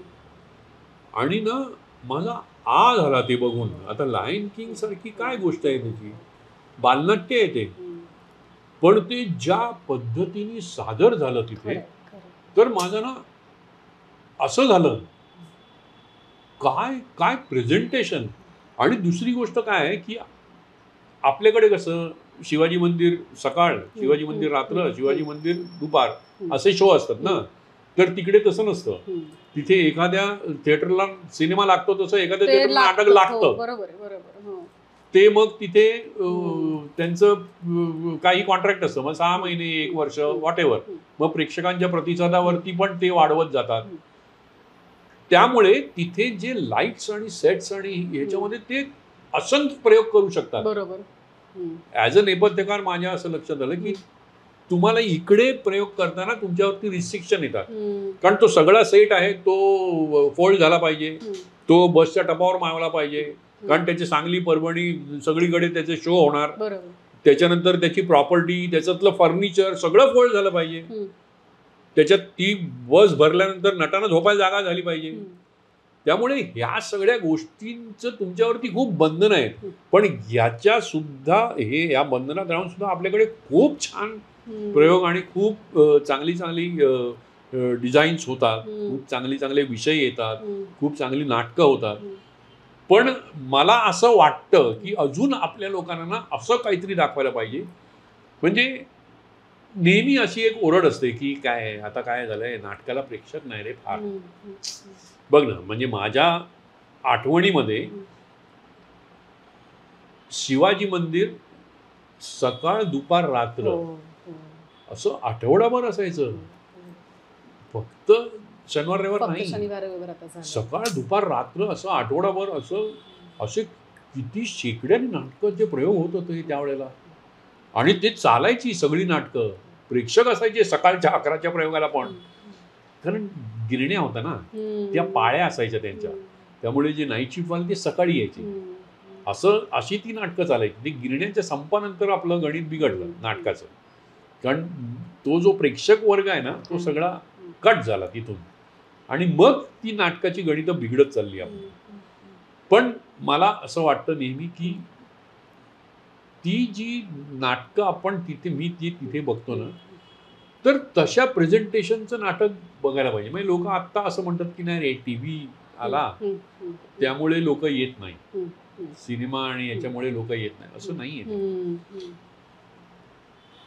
म्हणजे मला असं नेहमी वाटतं की आपण ना तेच दाखवतोय आपण. आत्ता तुम्ही जर काही दिवसांपूर्वी मुघले आझम नावाचं एक नाटक आलं होतं, मी जाऊन बघून आलो. काही नाही, मुघले आझम नावाचा सिनेमा, त्याच्या डायलॉग आणि गाण्यांसकट त्यांनी स्टेजवरती सादर केला. त्याच्यामध्ये काही फार ग्रेट प्रेझेंटेशन नाही. ती अप्रतिम गाते बर्वे. खोटं वाटेल की ती, असं वाटतं की ती प्लेबॅक घेते आहे, इतकी सुंदर गाते ती स्टेजवरून लाईव्ह. आणि पण लोकांनी 7,000 रुपये तिकीट काढून बघितलं का? प्रेझेंटेशन बदललं. असं आपण मराठी नाटकांचं कधी करणार आहोत? कधी प्रेझेंटेशन बदलणार? म्हणजे लायन किंग सारखं नाटक आलं आपल्याकडे, पण येऊन गेलं राजासिंह, पण ह्या प्रेझेंटेशनवरती नाही आलं. म्हणजे मला असं वाटतं की मी जेव्हा खूप मायन्युटली ते बघितलं तेव्हा मला असं वाटलं की ते एक असा एक्सपिरियन्स डिझाईन करतात जो तुम्हाला थिएटरमध्ये जाऊनच घ्यायला लागतो, जो तुम्हाला टीव्हीच्या पडद्यावरती किंवा सिनेमाच्या स्क्रीनवरती तुम्हाला तो घेताच येणार नाही. तुम्हाला तो तिथे जाऊनच बघायला लागतं, तरच तुम्हाला तो एक्सपिरियन्स घेता येईल. आणि असं अट्रॅक्टिव्ह जर असेल तर लोक अजूनही आपल्याकडे येतात. म्हणजे मला अजून आठवतंय, लायन किंगच्या नाटक बघायला गेलो ना, तर तुम्ही थिएटरमध्ये आत लॉबीत शिरलात ना, तिथूनच सेट सुरू होतो त्यांचा. म्हणजे कुठेतरी झाडच लावलंय, कुठेतरी असं जंगलात आलोय, असं एक तुम्हाला फील येतो. मग हळूहळू तुम्ही तुमचं माइंडसेट तयार होतं, हळूहळू तर तुम्हाला ते नेऊन खुर्चीवर बसवतात आणि मग नाटक घडतं. तर नाटक घडल्यानंतर 3ऱ्या मिनिटाला प्रेक्षकातून एक फुल साईजचा हत्ती गेला इथून स्टेजवरती चालत. आतली माणसं दिसत होती, ते ऑपरेट करणारी, कापडाचा हत्ती होता तो. पण तो एवढा मोठा हत्ती गेला ना, लोक असे, मुलं तर बोंबा बोंब खुर्चीवर उड्या मारत होती. अशा पद्धतीचा थिएटरचा एक्सपिरियन्स आपण आपल्या प्रेक्षकांना द्या. आपण आपल्याकडे खूप विषयाचं वैविध्य आहे, खूप उत्तम ॲक्ट्रेस आणि ॲक्टर्स आहेत, खूप उत्तम दिग्दर्शक आहेत, सगळं खूप छान आहे. पण आपण त्या प्रेझेंटेशनच्या याच्यात अडकलोय असं मला वाटतं. आणि त्याच्यासाठी ना चांगली थिएटर्स निर्माण व्हायला पाहिजे. म्हणजे मला अजूनही आठवतं की आमचा मित्र प्रदीप मुळे, ज्यांनी वाडा चिरेबंदी त्रिनाट्य घराचा सेट केला होता, त्यांनी पहिली अट अशी घातली की शिवाजी मंदिरला नाही करायचं, तो माझा सेटच मावणार नाही तिकडे, जागाच नसते. असं का? आपल्याला आपण एक चांगली थिएटर, मला मी बऱ्याच वेळेला ही सूचना करून झाली आहे की जसं एक थिएटर बांधायचं असेल तुम्हाला तुमच्या गावात, कुठेही थिएटर बांधायचं असेल, तर तुम्हाला त्या ठिकाणच्या महानगरपालिकेची किंवा टाउन प्लॅनिंग डिपार्टमेंटची एक परमिशन लागते, त्याशिवाय तुम्ही बांधू शकत नाही. तर जी माणसं थिएटर वापरणार आहेत त्यांची एक सरकारने कमिटी करावी, ज्याच्यात लेखक, दिग्दर्शक, नट, बरोबर, सगळी माणसं असावी, ज्याच्यामध्ये इस्त्रीवाला असावा, सेटवाला असावा, लाईटवाला असावा, तो त्यांची जागा बघून घेईल. तर त्या लोकांचं पण अप्रुव्हल असल्याखेरीज तुम्ही बांधू शकता कामा नये. हे अनिवार्य व्हायला पाहिजे. त्याखेरीज ही कारण काय होतं की थिएटर बांधली जातात, त्याच्यानंतर ते एक दिवशी बोलवतात, सर या ना तुम्ही थिएटर बघायला, आणि आपण जाऊन आईला हे नाहीच आहे इथे, मग हे इथे हे नाही आहे, करता येईल का?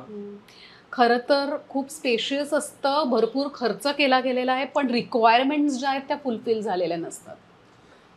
साधी गोष्ट आहे बघ, असं स्टेज असतं, त्याच्या पुढे एक ऑर्केस्ट्रा पिट असतं आपल्याकडे, त्याच्या पुढे साधारण 6 ते 8 फुटाचा गँगवे असतो, त्याच्यानंतर पहिला रंग येतो, आणि हे जे ऑर्केस्ट्रा पिट आहे ह्याच्या आतमध्ये इथे पडदा असतो साधारण 2 फूट सोडून, म्हणजे हे 6 फूट, हे 8 फूट, म्हणजे 14 फूट इथेच झाले, आणि हे 16 फूट झाले, आणि त्याच्यानंतर ह्या इथे लाईटचा बॅटन असतो पडद्याच्या आतमध्ये, त्या लाईटचा जो अँगल येतो तो असा येतो, त्यामुळे तो अजून 4-5 फूट तुझा सेट मागे लागतो, म्हणजे पहिल्या रांगेतला जो प्रेक्षक आहे तिथपासून जर माझा नट 20 किंवा 22 फुटावरती आला तर त्याच्या मागे ते नाटक मरतं, आत जातं ना.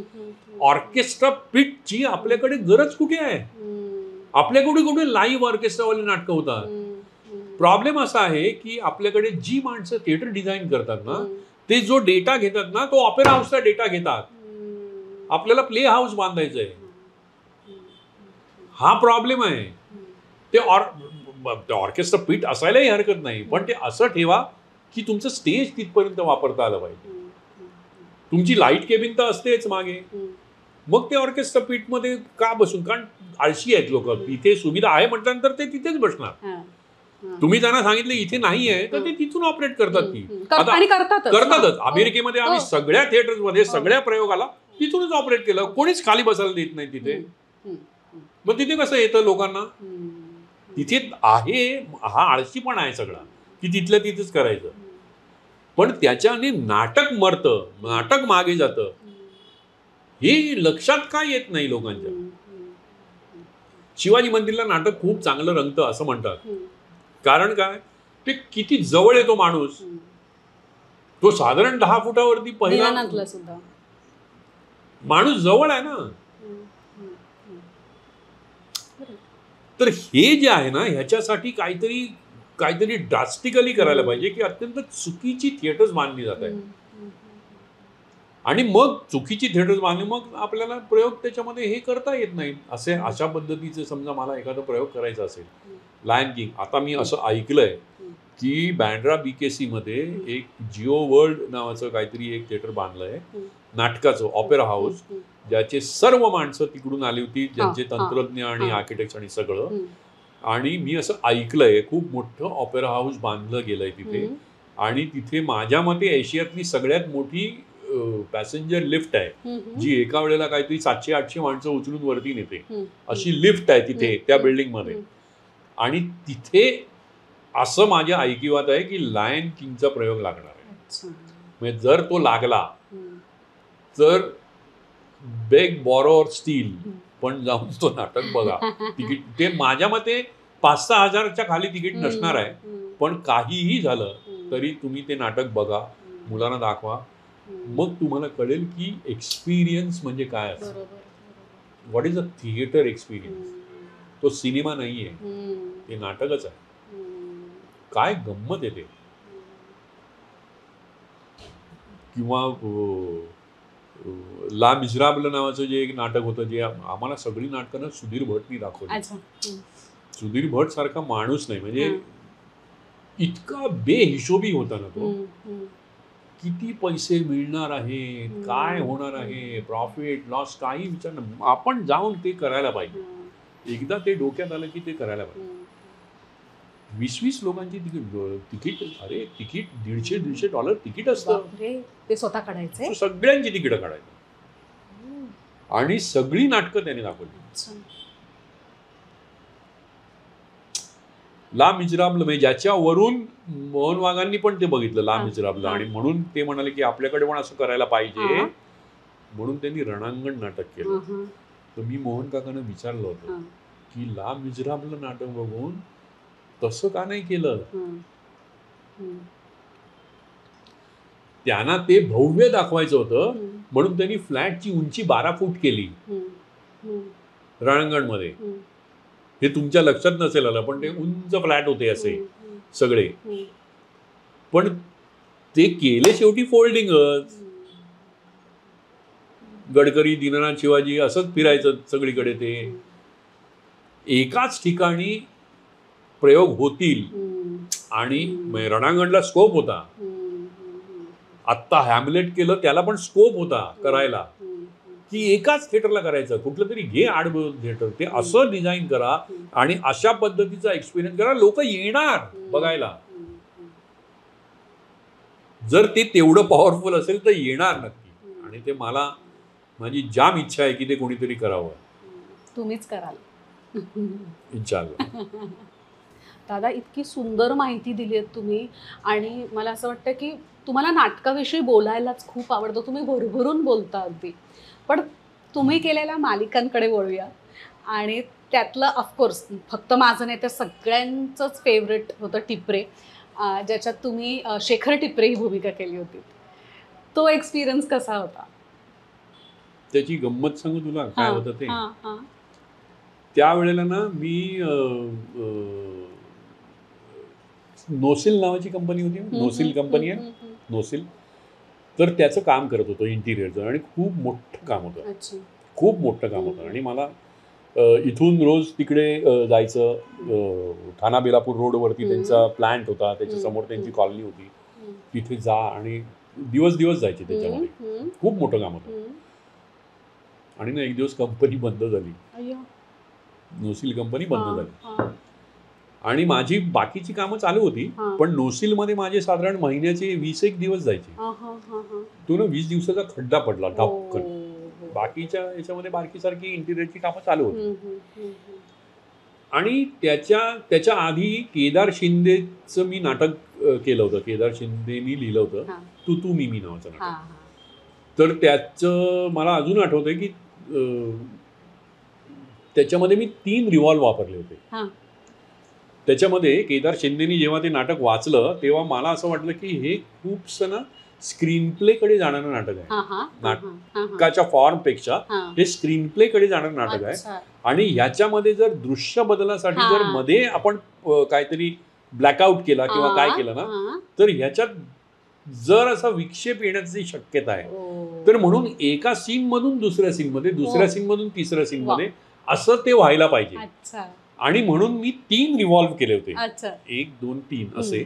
आणि इथे एक घर, इथे एक घर, आणि मधला पोर्शन इथे.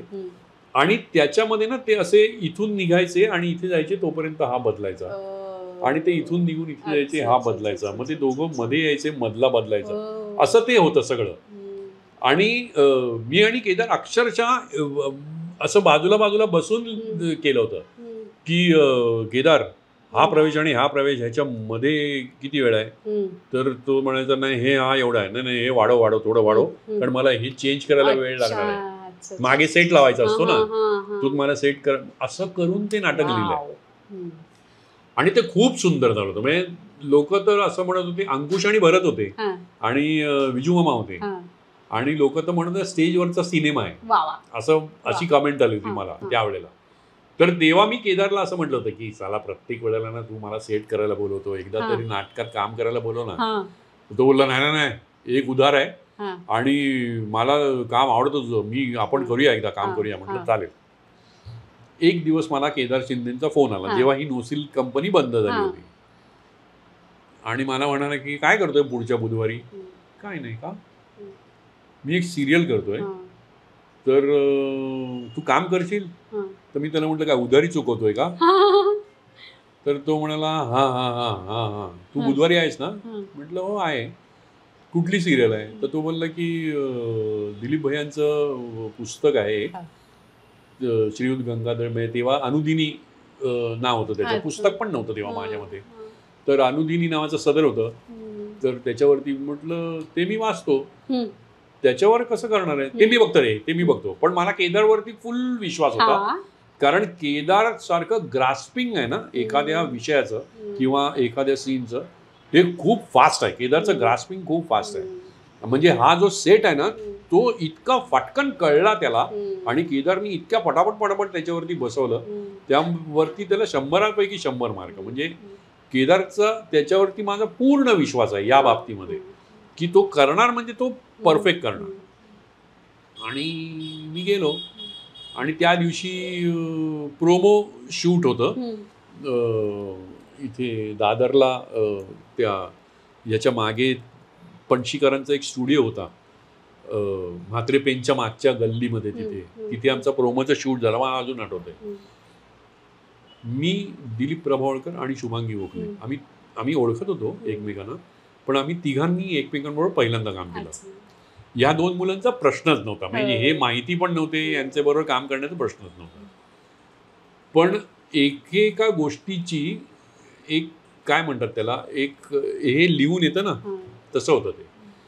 आणि सगळे प्रेक्षक म्हणतात की खूप छान होती मालिका. म्हणजे मला नेहमी असं वाटतं की TV मालिकेचं आयुष्य हे न्यूजपेपर सारखं असतं की ते दुसऱ्या दिवशी त्याच्यातला एपिसोड विसरायला होतं. पण टिपरी ही याला इतकी अपवाद आहे की आज 12-14 वर्ष होऊन गेली तरी माणसं अजूनही टिपरेचं नाव काढतात. याचं कारण जर तुम्ही नीट विचार केलात ना तर असं लक्षात येईल, टिपरे आठवड्यातनं एकदाच व्हायचं जेव्हा तेव्हा आलं होतं त्यावेळेला. त्यामुळे महिन्यातले 4च दिवस शूट असायचं आमचं. आणि ते शूट होतं कॉन्व्हेंट विलामध्ये त्यावेळेला, वर्सोव्याला.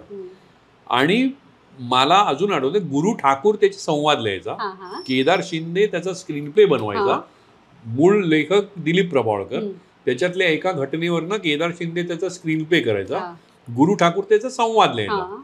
मला अजूनही आठवतं की पहिले काही महिने 8 दिवस आधी 4 एपिसोडचं स्क्रिप्ट घरी यायचं आमच्या. त्यामुळे ते स्क्रिप्ट वाचून इथे काय करता येईल, माझ्या बाजूनी काय काय अजून बिझनेस करता येईल, काय कसं बोलता येईल, हे सगळं मी तयार करून तिकडे जायचं. म्हणजे हे माझ्या बाजूनी वर्किंग तयार असायचं. शुभांगी दिलीप तसं यायचं, विकास तसा यायचा, रेश्मा तशी यायची, असे सगळे तयार करायचे. मग हे असं करून ते एक तिथे सगळा चिखल व्हायचा. मग केदार सांगायचा हे यातनं करा, तुझं हे असं करून ते. त्यामुळे व्हायचं काय, ते इतकं नॅचरल. तुला माहिती आहे का, त्याच्या कॉस्ट्युम मध्ये मला आधी ते बंड्या आणल्या होत्या अशा. तर म्हटलं अरे नाही रे, अशा पद्धतीच्या घरामध्ये बंडी घालून नाही राहत कोणी घरात. म्हटलं बनियन वरती पाहिजे. तर केदार म्हणाला तू राहशील? म्हटलं हो. आणि मी ती जवळजवळ 75% सिरियल मी त्याच्यामध्ये सँडो बनियन मध्ये. मला अजूनही आठवतं, आमचा माईक लावायला यायचा ना, तो असा बघायचा कुठे लावायचा. त्याला प्रभावळकरांनी विचारलं होतं, तू बेवाच बघतोस? बेवाच. त्याला कळलं नव्हतं ते. पण तो असा आतून बितून कुठून तरी लावायचा माईक. कारण तो कुठे लावायचा, तो ह्याच्यातनं दिसायचा ना बनियन मधनं माईक. पण मजा आली होती करायला, कारण ते 4 एपिसोड होते आणि 4 एपिसोड 4च दिवस शूट, जास्तीत जास्त 5 दिवस, आणि आठवड्याला 1 एपिसोड. असं करत ते जवळजवळ 3-1 वर्ष चाललं. त्याच्यानंतर रीरन मध्ये ते त्यांनी डेली सोप सारखं दाखवलं. त्यामुळे लोकांच्या हे लक्षात नाही. एक इन्क्युबेशन पिरियड असतो की नाही, अंड घातल्यानंतर उद्या नाही पिल्लू येत ना, एक इन्क्युबेशन असतं ना त्याला. तशी एक आयडिया सुचल्यानंतर त्याच्यावर उद्या नाही होत. असं डोक्याला पिस्तूल लावून कविता नाही करू शकत माणूस, त्याला ती यायला लागते ना. तो जो काळ आहे तो केदार शिंदे आणि गुरु ठाकूरला मिळायचा, तो सगळ्यांनाच मिळायचा विचार करायला. ती आयडिया आहे ती पकायची व्यवस्थित आणि मग ती सादर व्हायची, म्हणून ती जास्ती भावली लोकांना. हे आत्ताच्या सर्व सिरियलच्या लोकांनी हे लक्षात घेतलं पाहिजे असं माझं मत आहे. म्हणजे जसं परदेशामध्ये सीझन्स असतात, बरोबर, तसे जर आपल्याकडे सीझन्सची जर पद्धत आली तर काय होऊ शकेल याची काहीतरी शक्यता विचारात घेतली पाहिजे ना. तर ते जो काळ मिळेल, लेखकाला लिहायला सुचलं तर पाहिजे. मग वाक्याला वाक्य ते जोडलं जातं का नुसतं. त्यात गंमत नाहीये. एखाद दुसरा सीन एखाद्या सिरियल मध्ये असा मिळून जातो तुला की आईला चांगला आहे, पण बाकी सगळी गंमत नाहीये त्याच्यामध्ये. विपरीत गंमत होती. आणि काम करणारे लोक पण एवढे हराम करू दे सगळे. दिलीप भैया त्याच्यात लीडर सगळे. आणि त्यात मला त्यावेळेला दामू काकांनी मला एक वाक्य सांगितलेलं, what is a play, what is cinema, what is a daily show, it is a wilful suspension of disbelief. खूप महत्वाचं आहे. It is a wilful suspension of disbelief. तुम्हाला माहिती आहे की हे सगळं खोटं आहे, तरीही तुम्ही त्यात भावनेने गुंता, तुमचा त्याच्यावरती विश्वास बसतो. आणि ते म्हणाले की त्याच्यामध्ये सगळ्यात महत्वाचा भाग काय असतो तर कास्टिंग. ते म्हणाले की का कोणास ठाऊक, पण तू विकास आणि दिलीप यांच्यामध्ये काही ना काहीतरी साम्य आहे. खूप असतो. त्यामुळे ह्याचा मुलगा हा हे असं सांगावं लागत नाही, आपोआप येतं. किंवा तुझी आणि शुभांगीची मुलगी ती असू शकते हे वाटतंच, म्हणजे त्याच्यात सांगायला लागत नाही. It is a wilful suspension of disbelief. माणसांना ते आपोआप कळलं पाहिजे. आणि त्याच्यातला खूप मोठा भाग हा कास्टिंगचा असतो. म्हणून कास्टिंग डिरेक्टर वेगळे असतात माहिती. म्हणजे आता कास्टिंग डिरेक्टरनी उत्तम काम केल्याचं हे कुठला काय ह्याचा सिनेमा तो डेथ बेडवरती आहे आणि सगळी माणसं हॉस्पिटलमध्ये जमले, व्हेंटिलेटर. कास्टिंग बघ त्याच्यामध्ये ते सगळे भाऊ आहेत ते बघ, सगळे टक्कल आहे. त्या घरात सगळ्यांना टक्कल आहे. सती शाळेकर, त्याच्यानंतर त्यांचा मुलगा, त्याचे चुलत भावंड, सगळे टक्कल आहे. See that is casting. तुला सांगावं लागत नाही की हा त्या फॅमिलीतला आहे, ते आपोआप येतं. मी म्हटलं ना की ते अव्यक्त मनावरती परिणाम करतं. ते व्यक्त मनावरती फक्त डायलॉग कळतात तुम्हाला. सबकॉन्शियस माइंड वरती जेव्हा येतं ना तेव्हा ते आतून तुम्हाला खूप जास्ती जाणीव आणि नेणीव अशी आपल्याकडे शब्द आहे ना त्याला, ते आतून कळलं पाहिजे की ते जास्ती चांगलं भावतं तुम्हाला. तुम्ही हिंदी मालिका सुद्धा केल्यात ना? हिंदी पण केली आणि हिंदी सिनेमे पण केले. हिंदी सिनेमा पण केली. त्याच्यातले काही अनुभव आठवतात का तुम्हाला, म्हणजे इथे सांगण्यासारखे? काही नाही, स्केलचा फरक पडतो. फक्त स्केलचा फरक आहे. बाकी जसं आपल्याकडे मराठीला असतं तसंच असतं, ते त्याच पद्धतीने करतात. पण स्केल खूप मोठी असते. म्हणजे ज्या पद्धतीने ते करतात आणि ज्या पद्धतीने सगळा तामझाम असतो ते खूप मोठं असतं. आता ओ माय गॉड पार्ट 2 नावाची फिल्म येते अक्षय कुमारची, तर त्याच्यामध्ये मी एक छोटासा काम केलं. पण खूप मोठा तामझाम, माणसं केवढी ताफाच्या ताफा लागलेला. आणि मला असं वाटतं पैशाचा चुराडा होतोय, पण ती त्यांची ती स्टाईल आहे, त्यांची ती काम करायची पद्धत आहे, ते तसंच करणार. आता मराठी सिनेमामध्ये आपण एवढं तामझाम नसतो, आपला थोडा गरिबीतला असतो संसार सगळा. हिंदीचं तसं नाही, जोरदार असतं सगळं. पण बाकी काहीच फरक नाही. म्हणजे तुझ्या तुझ्यात तर फरक नाही पडणार. तू फक्त वेगळी भाषा बोलतेस, तुझ्यात फरक नाही ना. तू तीच आहेस, तुझं शरीर तेच आहे, तुझी वाणी तीच आहे, तुझ्यात फरक नाही. त्यामुळे बदलते ते प्रेझेंटेशन. मग तुझ्या तिथे कपड्यांकडे, म्हणजे मला अजून आठवतं की त्या झालं ओ माय गॉडच्या माझा भाग पाडायला एक माणूस यायचा, पुरुषानं हेड ड्रेसर, मग तो ते करून ते सगळे असे ते असं होऊ द्यायचं नाही तो. मी पहिल्यांदाच बघतच राहिलो, माझा भांग पडायला एक माणूस आला. मग आतापर्यंत माझा भांग पडायला कोण नव्हतं आलं. दादा खूप मजा आली तुमच्याशी गप्पा मारून. पण तरी सुद्धा एक प्रश्न मला तुम्हाला नक्की विचारावा असं वाटेल की तुम्ही प्रत्येक गोष्ट खूप पॅशनेटली करता. मग तो अभिनय असू देत, मग तुमची आर्किटेक्चरची कामं असू देत, तुम्ही नेपथ्यकार म्हणून जेव्हा काम करता, पण हे सोडून आणखीन तुम्हाला काही करावं असं वाटतं का तितक्याच पॅशनेटली? मला म्हटलं तसं गाणं शिकायला राहून गेलंय ते. आता शिकणार? माहित नाही. अच्छा. आता माहित नाही हां. जमेल की नाही ते. हम्म. पण ते एक राहून गेलं. हम्म. ते शिकलो असतं तर मजा आली असती अजून. मला गाणं खूप आवडतं. मी गाणं ऐकायला वगैरे खूप जातो. माझा एक कॉलेजमध्ये मित्र होता जो यशवंत बुवांकडे शिकायचा, यशवंतराव जोशींकडे. आणि त्याच्याबरोबर आम्ही मैफिलीला जायचो खूप. त्यावेळेला गुणीदास संमेलन वगैरे खूप जोरात असायची. आम्ही अशी रागदारी याची मग तो समजावून सांगायचा काय गायले कसं गायले. पण ते कॉलेज संपलं मग तेही संपलं. पण मला आवड खूप आहे. मी अजूनही ऐकतो आणि खूप छान वाटतं मला. म्हणजे भारतीय शास्त्रीय संगीत हे वेगळंच विश्व आहे. ते एवढं सोपं नाही आहे. तुम्ही जर आत उडी मारलीत ना तर त्याचं तळ नाही मिळत तुम्हाला. एक अख्खं आयुष्य घालवायला लागतं तिथे. एवढं सोपं नाही ते, वरवरचं नाही आहे ते खूप अवघड आहे गोष्ट.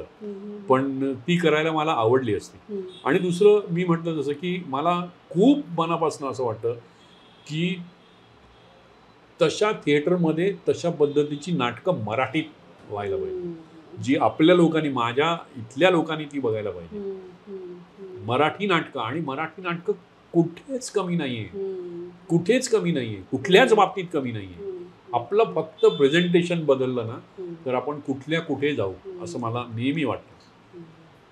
कारण काय बघ ना, तशी थिएटर्स नाहीत. त्याप्रमाणे म्हणजे एक छान उदाहरण आहे, एक नाटक आहे जयवंत दळवीचं, दुर्गी. तर त्या दुर्गी, हो मला वाटतं, तर त्याच्यामध्ये असं आहे की एक बाई आहे, तिला लेप्रेसी झाली आहे आणि ती त्याच्यानंतर तिला पाठवलं जातं आश्रमामध्ये आणि तिथून ती बरी होऊन, पूर्ण बरी होऊन, 100% बरी होऊन ती घरी आली. आणि तिच्याबरोबरचा लोकांचा व्यवहार की आई तुम्ही राहू द्या, तुम्ही नका राहू द्या, हात लावू दे. ती बरी झाली आहे तरी लोकांचा दृष्टिकोन तिच्याकडे बघणं, ह्याच्यावरचं ते नाटक आहे. नाटकाचं पुस्तक बघितलंच ना तर त्याचं जवळजवळ 1.5 पान एक कंस लिहिलाय दळवींनी की असं असं रेल्वे लाईनच्या बाजूला असलेलं छोटीसा बंगला आहे, मग दगडी बांधकाम आहे, त्याला बाहेर वरांडा आहे, मग बाहेर थोडंसं अंगण आहे, त्या अंगणामध्ये एक झाड आहे, त्या झाडाला एक खोरणी आहे, त्या खोरणीमध्ये गणपती आहे, त्या गणपतीची उन्हा पावसाने ती सोंड झिजली आहे.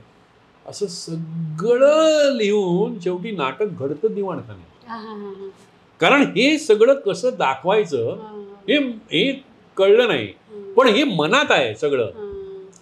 जेव्हा तुम्ही ह्या स्टेजच्या सगळ्या शक्यता ओपन कराल ना तेव्हा आज मी थिएटर बांधलं तर उद्या नाही होणार आहे ते जेव्हा सगळं झिरपत झिरपत झिरपत झिरपत जेव्हा लेखकांपर्यंत जाईल सगळ्या, तेव्हा अजून 20 वर्षांनी ते होईल तयार.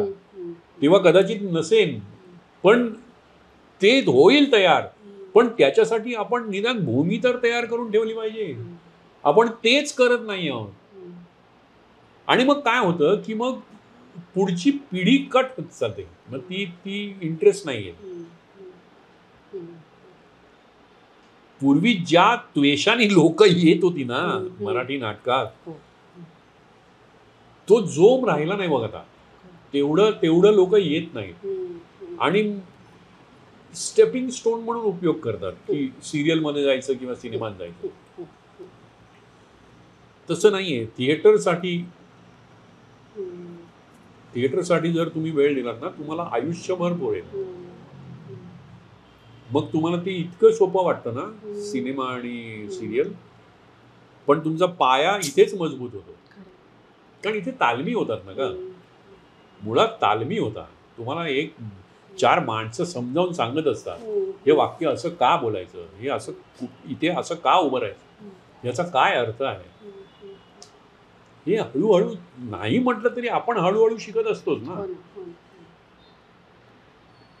खरंय. सो थँक्यू सो मच दादा, तुम्ही आज दिल के करीब मध्ये आलात आणि एवढ्या गप्पा मारला, ते एवढी माहिती दिलीत तुम्ही. Thank you so much. म्हणजे काही मुद्दे असे होते की मला असं वाटलं अरे हो याबद्दल आपण कधी विचारच केला नाही. पण आपण हे सगळ्यांनी मिळून करूया. आता तू सुद्धा याच प्रोफेशन मध्ये आहेस, पण आपण सगळ्यांनी मिळून जर ठरवलं तर आपण नक्की ह्याच्याबद्दल काहीतरी करू शकू. निदान चांगली थिएटर्स बांधण्याच्या दृष्टीने काही पावलं पुढे गेलो तरी सुद्धा आपली ही जी मुलाखत आहे ती सत्कारणी लागली असं मी म्हणेन. थँक्यू दादा, थँक्यू सो मच. आणि तुम्ही सगळेजण ऑलवेज पाहत राहा दिल के करीब.